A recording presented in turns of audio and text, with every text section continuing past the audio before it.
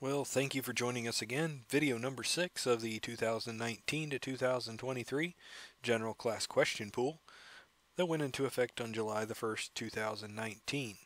I am your host for this slideshow. My name is Michael Dickerson, KC9PHK, here on behalf of the Clay County Area Amateur Radio Club located in Southern Illinois.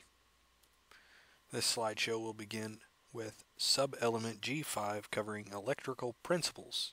First up, G5A, reactance, inductance, capacitance, impedance, and impedance matching. G5A01 says, what is impedance? A. The electrical charge stored in a capacitor. B. The inverse of resistance. C. The opposition to the flow of current in an AC circuit.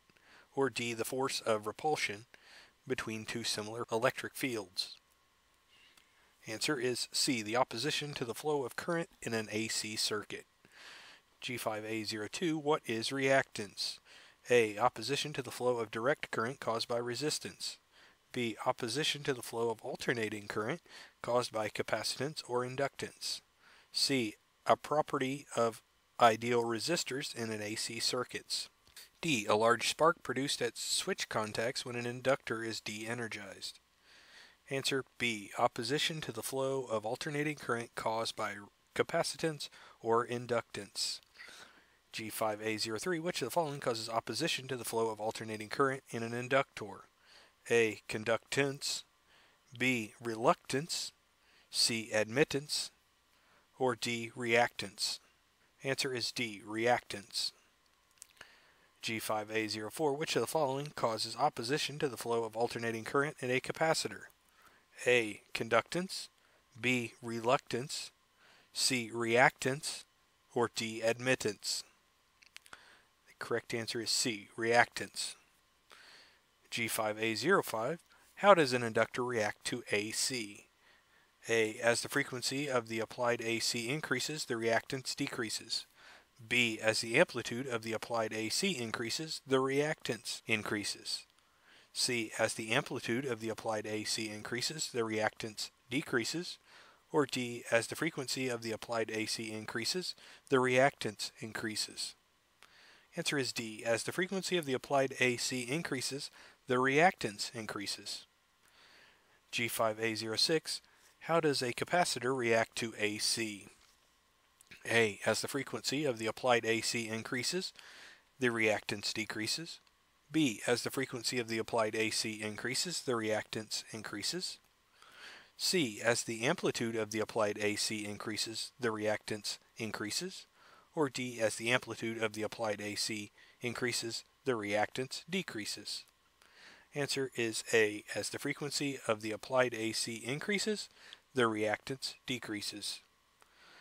G5A07, what happens when the impedance of an electrical load is equal to the output impedance of the power source, assuming both impedances are resistive? A. The source delivers minimum power to the load. B. The electrical load is shorted. C. No current can flow through the circuit. Or D. The source can deliver maximum power to the load. Answer is D. The source can deliver maximum power to the load. G5A08, what is one reason to use an impedance matching transformer? A. To minimize transmitter power output. B. To maximize transfer of power. C. To reduce power supply ripple. Or D. To minimize radiation resistance. Correct answer is B. To maximize the transfer of power. G5A09, what unit is used to measure reactance? A. A farad. B. Ohm. C. Ampere. Or D. A Siemens. Correct answer is B. Ohm. G5A10, which of the following devices can be used for impedance matching at radio frequencies? A. A transformer. B. A pi network. C. A length of transmission line. Or D. All of these choices are correct. The answer is D. All of these choices are correct. G5A11 says, which of the following describes one method of impedance matching between two AC circuits? A. Insert an LC network between the two circuits. B. Reduce the power output of the first circuit. C. Increase the power output of the first circuit. or D. Insert a circulator between the two circuits? Correct answer is A. Insert an LC network between the two circuits. G5B, covering the decibel, current and voltage dividers, electrical power calculations, sine wave, root mean square values, and PEP calculations. G5B01, what dB change represents a factor of 2, increase or decrease in power? A. Approximately 2 dB. B. Approximately 3 dB. C. Approximately 6 dB. Or D. Approximately 12 dB. Answer is B. Approximately 3 dB. G5B02, how does the total current relate to the individual currents in each branch of a purely resistive parallel circuit? A. It equals the average of each branch current. B. It decreases as more parallel branches are added to the circuit. C. It equals the sum of the currents through each branch. Or D. It is the sum of the reciprocal of each individual voltage drop. Answer is C. It equals the sum of the currents through each branch. G5B03, how many watts of electrical power are used if 400 volts DC is supplied to an 800 ohm load? A. 0.5 watts. B. 200 watts. C. 400 watts. Or D. 3200 watts. Correct answer is B. 200 watts. G5B04, how many watts of electrical power are used by a 12 volt DC light bulb that draws 0.2 amperes? A. 2.4 watts. B. 24 watts. C. 6 watts.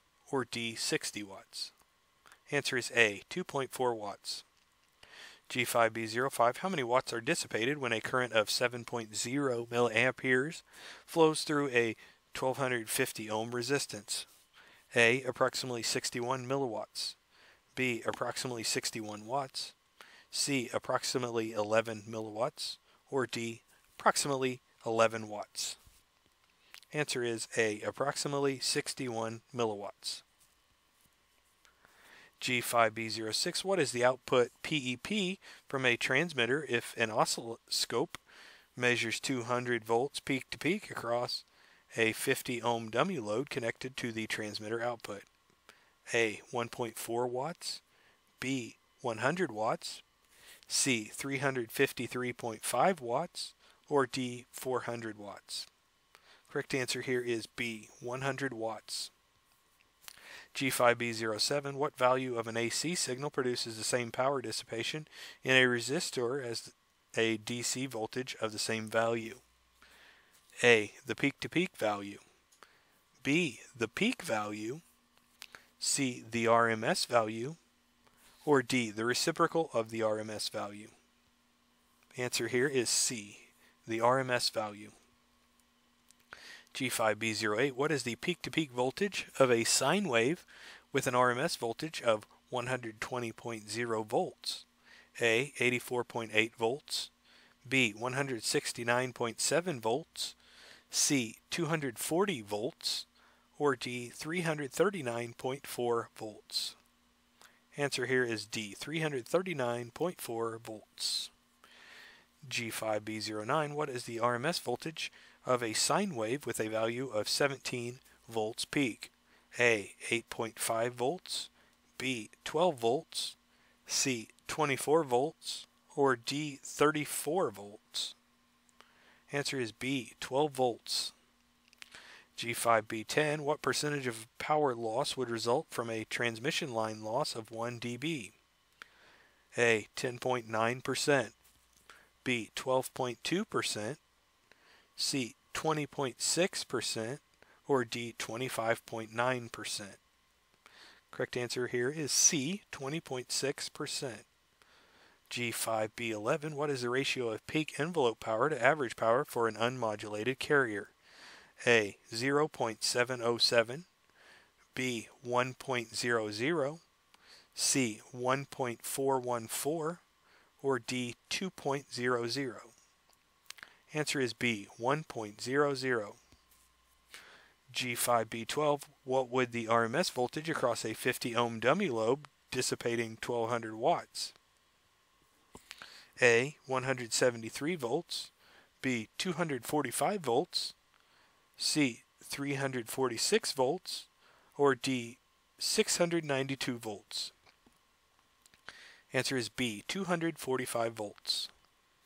G5B13. What is the output PEP of an unmodulated carrier if an average reading watt meter connected to the transmitter output indicates 1060 watts? A. 530 watts, B. 1060 watts, C. 1500 watts, or D. 2120 watts? The answer here is B. 1060 watts. G5B14. What is the output PEP from a transmitter if an oscilloscope measures 500 volts peak to peak across a 50 ohm resistive load connected to the transmitter output? A. 8.75 watts, B. 625 watts, C. 2500 watts, or D. 5000 watts? Answer here is B. 625 watts. Next up, G5C, covering resistors, capacitors, and inductors in series and parallel, as well as transformers.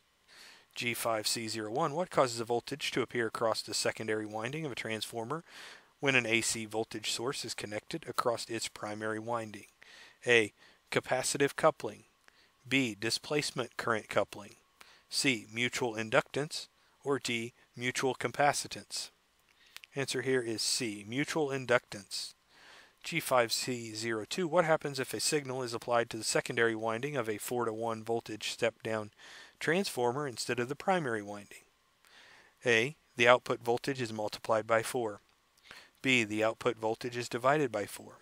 C. Additional resistance must be added in series with the primary to prevent overload. Or D. Additional resistance must be added in parallel with the secondary to prevent overload. Correct answer is A. The output voltage is multiplied by 4. G5C03. Which of the following components increases the total resistance of a resistor? A. A parallel resistor, B. A series resistor, C. A series capacitor, or D. A parallel capacitor? Answer here is B. A series resistor. G5C04. What is the total resistance of three 100 ohms resistors in parallel? A. 0.30 ohms, B. 0.33 ohms, C. 33.3 ohms, or D. 300 ohms? Correct answer here, C. 33.3 ohms. G5C05. If three equal value resistors in series produce 450 ohms, what is the value of each resistor?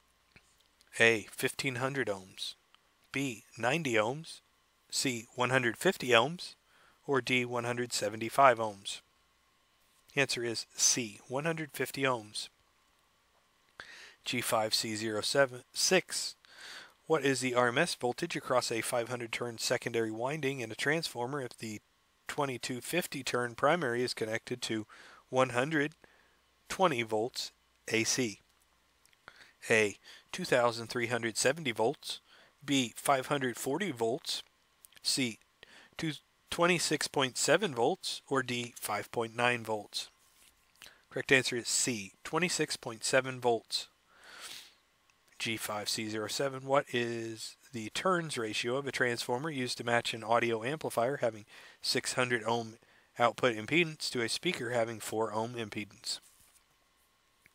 A. 12.2 to 1, B. 24.4 to 1, C. 150 to 1, or D. 300 to 1? Correct answer is A. 12.2 to 1. G5C08. What is the equivalent capacitance of two 5.0 nanofarad capacitors and one 750 picofarad capacitor connected in parallel? A. 576.9 nanofarads, B. 1733 picofarads, C. 3583 picofarads, or D. 10.750 nanofarads? Answer is D. 10.750 nanofarads. G5C09. What is the capacitance of three 100 microfarad capacitors connected in series? A. 0.30 microfarads, B. 0.33 microfarads, C. 33.3 microfarads, or D. 300 microfarads. Correct answer here is C. 33.3 microfarads. G5C10, what is the inductance of 3 millihenry inductors connected in parallel? A. 0.30 henries, B. 3.3 henries, C. 3.3 millihenries, or D. 30 millihenries. C. 3.3 millihenries. G5C11, what is the inductance of 20 millihenry inductor connected in series with a 50 millihenry inductor? A. 0.07 millihenries, B. 14.3 millihenries, C. 70 millihenries, or D. 1000 millihenries. Correct answer is C. 70 millihenries. G5C12, what is the capacitance of a 20 microfarad capacitor connected in series with a 50 microfarad capacitor? A. 0.07 microfarads, B. 14.3 microfarads, C. 70 microfarads, or D. 1000 microfarads. Correct answer B. 14.3 microfarads. G5C13, which of the following components should be added to the capacitor to increase the capacitance? A. An inductor in series, B. A resistor in series, C. A capacitor in parallel, or D. A capacitor in series. Correct answer is C. A capacitor in parallel. G5C14, which of the following components should be added to an inductor to increase the inductance? A. A capacitor in series, B. A resistor in parallel, C. An inductor in parallel, or D. An inductor in series. Correct answer is D. An inductor in series. G5C15, what is the total resistance of a 10 ohm, a 20 ohm, and a 50 ohm resistor connected in parallel? A. 5.9 ohms, B. 0.17 ohms, C. 10,000 ohms, or D. 80 ohms. Answer is A. 5.9 ohms. G5C16, why is the conductor of the primary winding of many voltage step-up transformers larger in diameter than the conductor of the secondary winding? A. To improve the coupling between the primary and secondary. B. To accommodate the higher current of the primary. C. To prevent parasitic oscillations due to resistive losses in the primary. Or D. To ensure that the volume of the primary winding is equal to the volume of the secondary winding. Answer is B. To accommodate the higher current of the primary. G5C17, what is the value in nanofarads of a 22,000 picofarad capacitor? A. 0.22, B. 2.2, C. 22, or D. 220. Answer here, C. 22. G5C18, what is the value in microfarads of a 4700 nanofarad capacitor? A. 47, B. 0.47, C. 47,000, or D. 4.7. Correct answer is D. 4.7. And that will conclude video number 6. Thank you for joining us, and if you have not subscribed, please go ahead and do that so you're made aware of the newly released videos. Thank you.